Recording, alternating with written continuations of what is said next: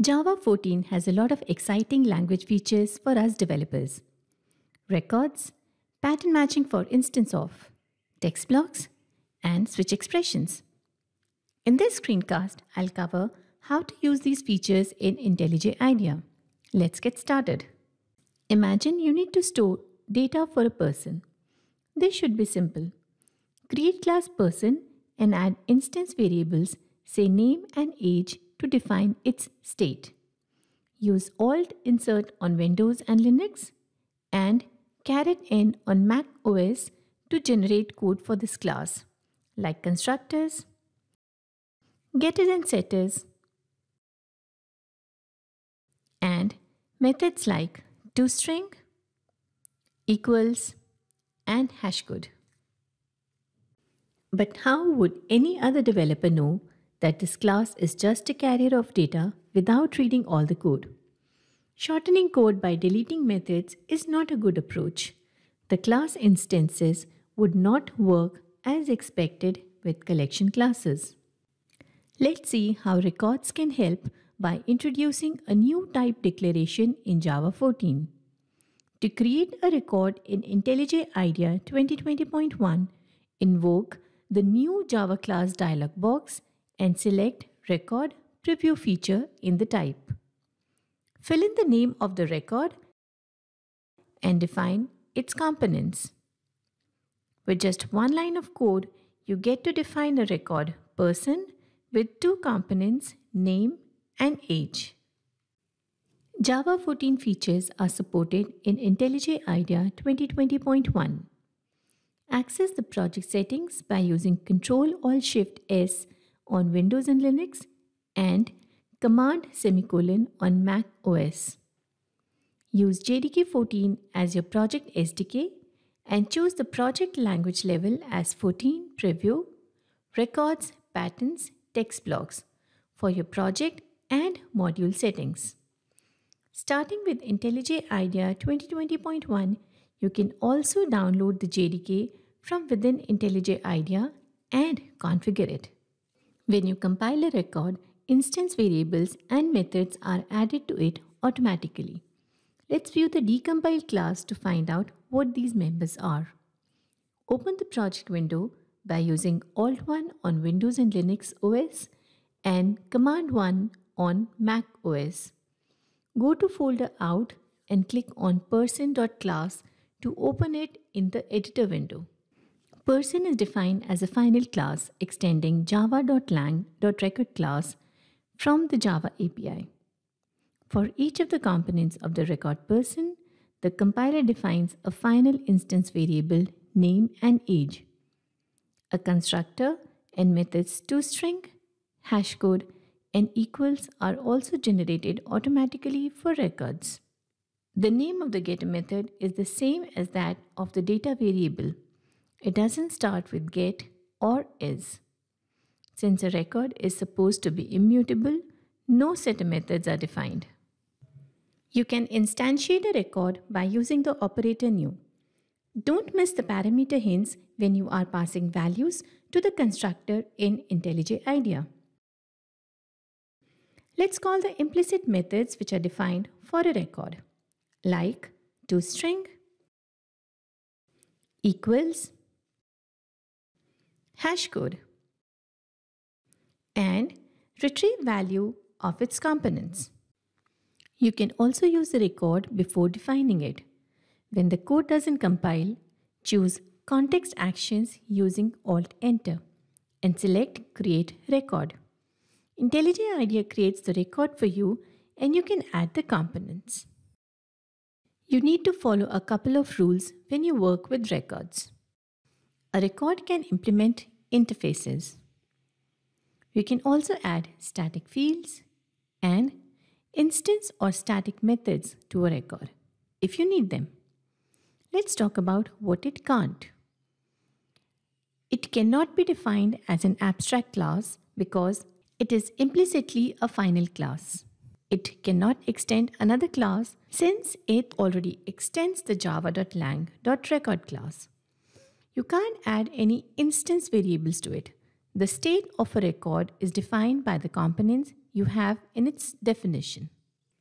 You can modify the default constructor of a record to say validate its parameter values. IntelliJ IDEA lets you insert a compact, canonical, or custom constructor in a record. A compact constructor doesn't have a parameter list, not even parentheses.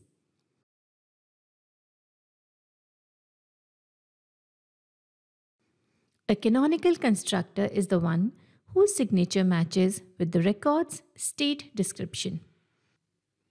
Let's define code to check the parameter values passed to this constructor.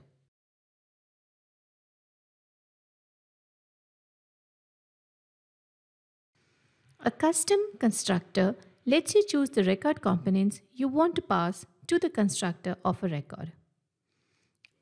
Going back to the canonical constructor, by invoking context actions in IntelliJ IDEA with Alt-Enter, you can easily convert a canonical constructor to a compact constructor and vice versa. After editing a constructor, if you end up without any additional code, IntelliJ IDEA can detect it and delete it for you. You can also add annotations like not null to record components. In this case, when you instantiate this record with a null value, you would get a warning. Writing a record to a file and reading it using the Java File I/O API is simple. Let your record implement the serializable interface and you are good to go.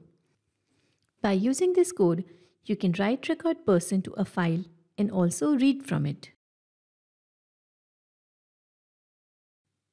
You can refactor a record, modifying the order or type of its components or their names, add new components or remove existing ones.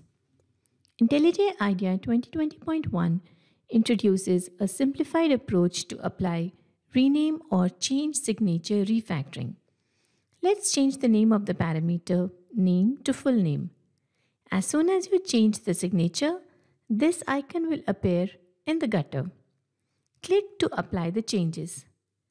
These changes would refactor the record and reflect in all its usages. Pattern matching for instanceof makes code safe and concise by introducing a pattern variable. In this code, instanceof operator checks whether reference variable obj is of type string. If the result is true, it defines a variable s and explicitly casts it to type string to access its method to uppercase. We have an obvious repetition here. Compare obj with string, then cast it to string. Let's see how pattern matching can help. In IntelliJ IDEA 2020.1, invoke context-sensitive actions on variable s and select replace s with pattern variable. This removes redundant code by introducing the pattern variable which binds to variable obj, so you don't need to define another variable or cast it to another type. Pattern variables are final local variables that are declared and defined at the same place. Pattern variables have limited scope. If you try to access it in the else block, you will get an error. Though it could be confusing, but you can define s as a field in this class. Now, s in the else block refers to the field s and in the then block refers to the pattern variable s. The simplicity of pattern matching might be deceptive.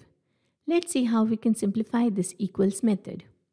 Let's start by replacing other with a pattern variable. Now, let's simplify this if statement. Let's check if we could further improve it. Yes, we can, by choosing to replace if else with double ampersand. Various existing intentions work out of the box with pattern matching in IntelliJ IDEA. For this example, let's start by introducing a pattern variable. Now, let's simplify this if statement by replacing if else with double ampersand. At the end, let's apply the same intention again of replacing if-else with double ampersand. The real strength of pattern matching, for instance, of lies in how you can use it with various other intentions in IntelliJ IDEA. In this example, let's start by merging nested ifs. Next, replace letter node with pattern variable. For nested if here, let's apply merge nested ifs again. Now, replace the loop with collection.removeIf. And at the end, inline the variable list. The code now looks concise, simple to read and understand. Let's see how you can simplify a code block which has multiple occurrences of instanceof. To look for places where you can use pattern matching for instanceof, spot usages of the instanceof operator and explicit casting of variables. In this example, let's start by introducing a pattern variable, then merging if statements, followed by inlining of a variable, introducing pattern variable again, and finishing off with merging if statements. This looks neat, doesn't it? If you don't need the pattern variables, you can inline them with inline pattern variable refactoring. Use the shortcut Ctrl-Alt-N on Windows and Linux and Option Command N on Mac OS. After you do so, all its usages would be replaced with explicit casting. Let's see how extract variable refactoring works with pattern matching with instanceof. If you extract a variable from a cast expression and IntelliJ IDEA detects that there were instanceof checks before, then instead of creating a new local variable, it just converts the instanceof to the pattern. Released with Java 13, text blocks let you define multi-line strings easily, without any clutter. This JSON value needs a lot of concatenation operators or escape sequences so that it can be stored as a string. Not anymore with text blocks. In IntelliJ IDEA, you can easily convert a string to a text block by using Alt-Enter to invoke context-aware actions and choose Replace with text block. This code is so easy to read. For detailed coverage on how to use text blocks, refer to our previous video and blog, Java 13 and IntelliJ IDEA. In this screencast, I'll cover changes to text blocks in Java 14, that is, addition of 2 new escape sequences. By default, text blocks add a new line character at the end of a line. In Java 14, you can suppress it by using the backslash.